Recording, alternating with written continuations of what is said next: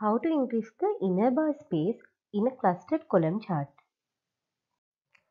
This is a clustered column chart for 5 students, Lucy, Wendy, Milo, Bella and Anne, representing the marks obtained by each student for science and maths.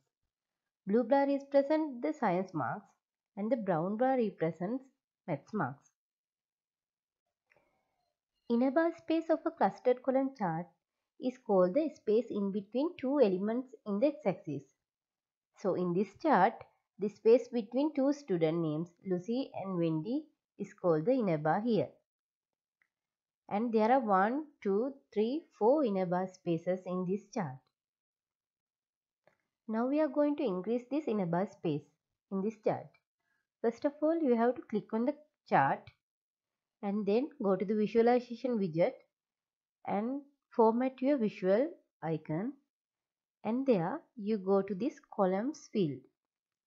When you expand this column field, you find a section called spacing. You have to expand this, and there you find a field called inner padding. The inner bar space of the current selected chart is marked as 16 pixels. You can change this by dragging this circle to right and left. When you drag this to right side, the inner bar space is getting increased. You can see it in the chart too. When you drag it to left side, the inner bar space is getting decreased. So the maximum space is 50 pixels and the minimum space is 0 pixels.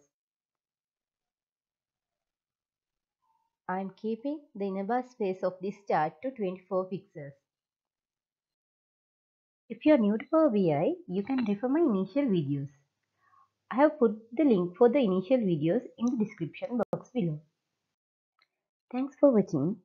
We will again meet with a new lesson in the next video.